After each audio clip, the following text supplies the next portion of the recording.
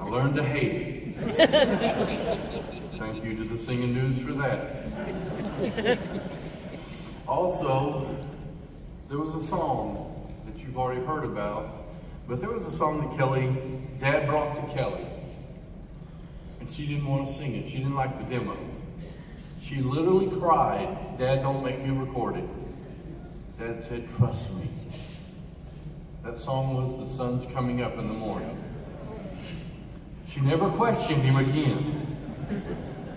But I tell you, Kelly, when I think of Kelly, I think of one word: love. She loved each and every one of you, and each and every one of you dearly. She loved coming to NQC. She loved seeing and talking to each one of you. One of the greatest things I heard was someone sent me a message and said, when I came to hear the Nelons, Kelly made me feel like family. And that was Kelly. And she did love her family. She loved her girl. And let me just tell you, what a singer Autumn is. Yeah. What strength Autumn has shown. I can stand here and tell you, the legacy of the Nelons is as strong as ever. Amen. And that's all thanks to you. And I love you, and I'm so proud of you. But she loved everybody. She loved our family. She treated my kids like they were her own. But how would you go about thanking everybody?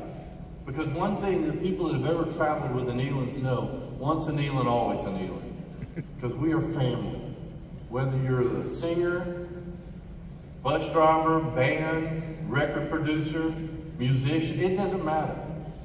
We're family. And I look at the groups he saw with what Dad's thought was when he had Janet, Rodney, Kelly, and himself. And then that next level, you brought in Jerry. You brought in Karen. I mean, my goodness. Karen and Kelly, they were like sisters. They just loved each other, you could tell. Now, to me, Karen was mean as a snake. That's a story for another day. I forgive you. But while I was there, Dad was our legend, and Kelly was our centerpiece. And when Dad retired, Kelly took over the mantle of legend. And Dad, she did you proud. The song. If you think about all the songs that the Nelons sang through the years, Sun's Coming Up, Come On In, More Than Conquerors, and Oh, for 1,000 Tongues to Sing. They're living those songs at this very moment. Wow, in the presence of God.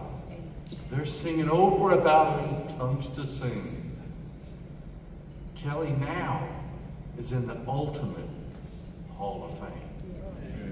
If I could leave one thing with you, it's the very last song she ever sang, she ever recorded on this brand new album.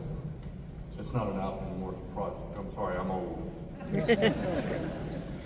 With all the struggles, and she had struggles, she had good times. We all have struggles, we all have hard times. Through the hard times, she sang. In the good times, she sang. And at the very last, we always know we've always had a song. Kelly, I hope you did you proud. Thank you.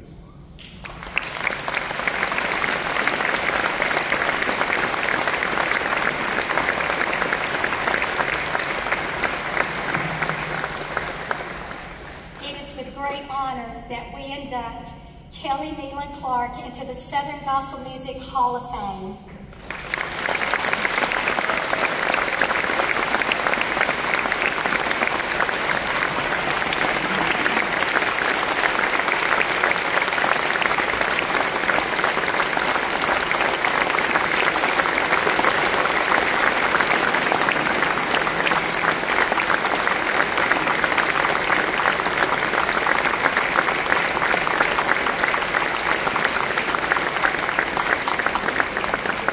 And the song does truly go on. Would you please